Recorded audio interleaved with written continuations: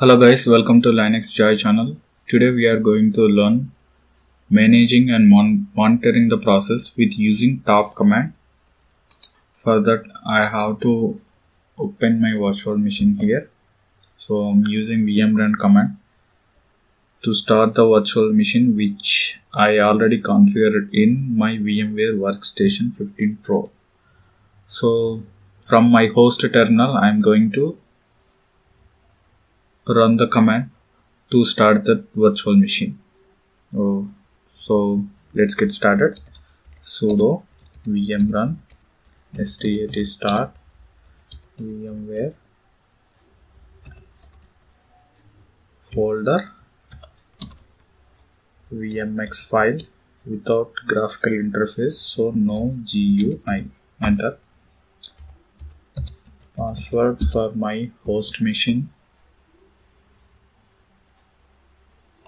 To check whether the virtual machine started or not, sudo vmrun list. So you can observe here VM is started and virtual machine VM name is centos 64-bit version. So clear the screen. I'm going to use two terminals here. First terminal, I will log in as a root user with using SSH command to log into that particular virtual machine. SSH. So user is root shift @ and the IP address of that particular virtual machine is 192.168.186.129. Enter. So this is your virtual machine's password. Ctrl L to clear the screen. Go to the second terminal. Here login as a normal user. So I already configured one normal user, that is Karunakar, KARUNAKAR, shift @ same virtual machine and same IP address 186.129. press enter. This is your virtual machine's password. Press enter. Ctrl L, clear the screen. First, how can we manage and monitoring with the process information with using top command? First of all, execute that command top, press enter. If you clearly observe, first we have 6 rows here. First row, second row, third row, fourth row, fifth row and sixth row. I am going to explain all these 6 rows contained information. The first row shows the executed command is top, it is showing here, and this is the current system time. At present it's showing 1929, that is 7:29 PM Indian Standard Time, and up is 2 minutes. So the virtual machine just started and the uptime is 2 minutes only. And here you will see the users, 2 users, total current logged users you can observe here. So number of users here 2, because I log in as root user as well as Karunakar user, so that's the reason it's showing 2 users here. Next he will find the load average. Load average is nothing but CPU load average, and these 3 columns are for, first column is for first 1 minute, and the second column is for 5 minutes, and the last column is for 15 minutes. Last 1 minute, last 5 minutes, last 15 minutes of CPU load average here. So next is tasks. So 190 total, that means total processor which are in active mode are 190, and the running processor are 1, and 189 are sleeping. Total sleeping processes are 189 and 1 is running, and 0 stopped process and 0 those processes in zombie state. And next row is contains percentage of CPU information.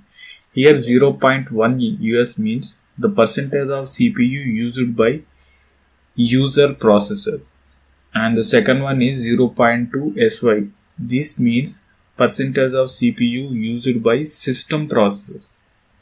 Next one is 0.0 NI, that means nice value. Here percentage of CPU processors that used by setting the nice value. So, and the next one is 99.7 ID, that means percentage of CPU in ideal state. Here 0.1 WA is nothing but percentage of CPU waiting for IO.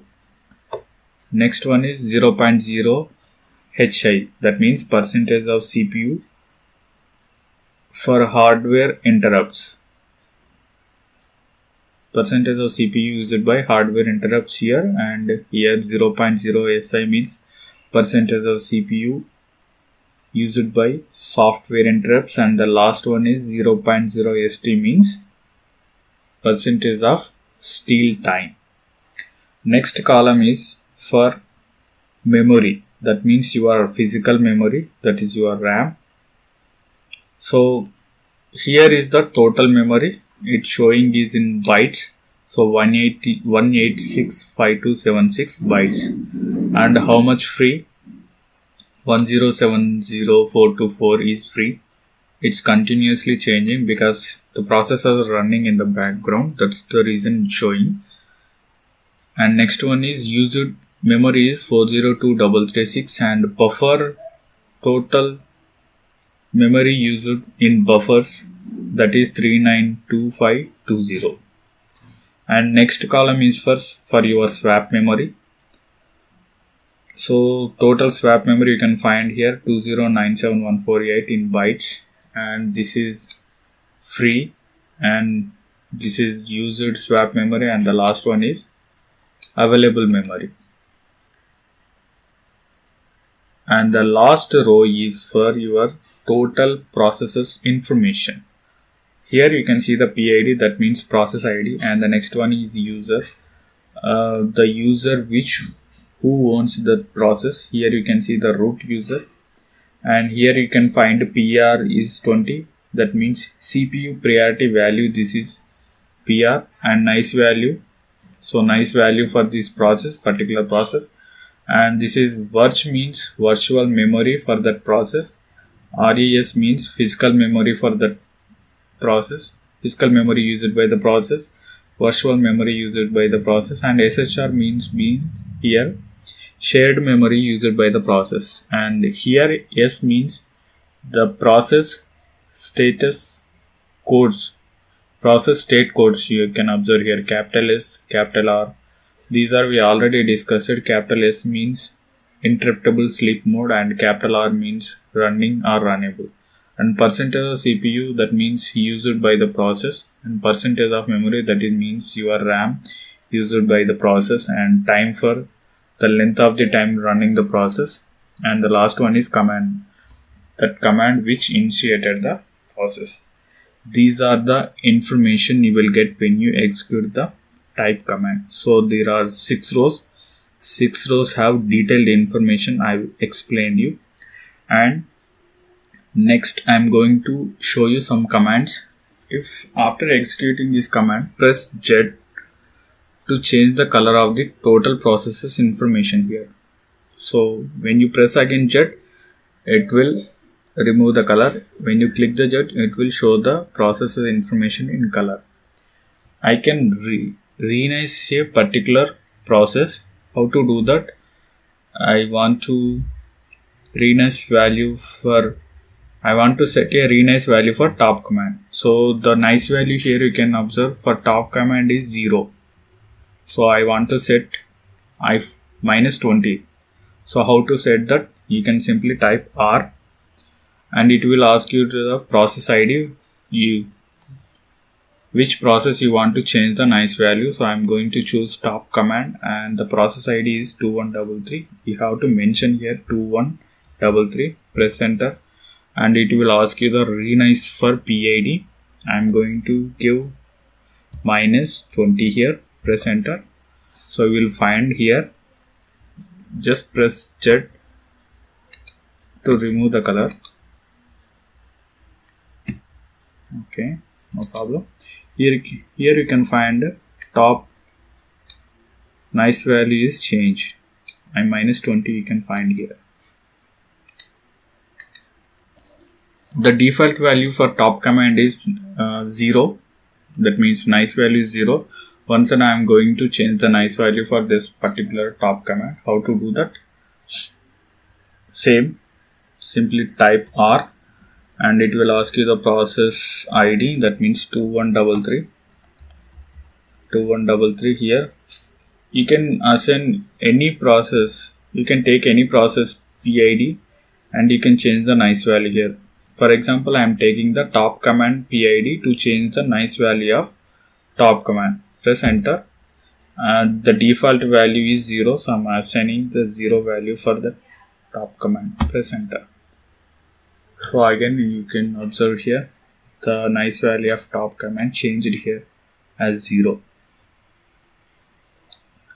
Next, you can change the delay in seconds. The refresh rate is 0.3 seconds. For every 0.3 second, the top command, that means process information here, will refresh here. If I press D, it will ask you to change the delay time. So I can simply give 5.0 seconds. Press enter. So now the refresh rate is changed 3.0 seconds to 5.0 seconds. Again press D, change the 3.0 delay seconds, that is the default value. Press enter. Now the delay value is changed. That means the refresh rate of changed here. That means 3.0 seconds. Every 3.0 seconds the process information will be refreshed here. Next, I can kill a process. How to do that? I am going to kill the top command here. How to do that? Press K. It will ask you the process ID here. Simply I am giving the process ID is 2133. Press enter and it will ask for your signal. That means 9 or 15. Here I am giving the 15. So it will terminate the top command. Press enter. So will come out the, if I give the 15 signal here, that means the process is terminated here. So that's the reason I came out from that command. And once again execute the same command, top. Next, and I can hide the tasks here. So I have tasks information here. You can clearly observe total, running and sleeping, stopped and zombie. So I can hide these tasks. If I want to hide the tasks, I can simply type T. We have to type 3 times, 1, 2, 3. So if I type 3 times T, it will hide the tasks information. So tasks information is disappear here. So once again, if I press T, it will show the task information once again. Here I can change the number of tasks also. So this is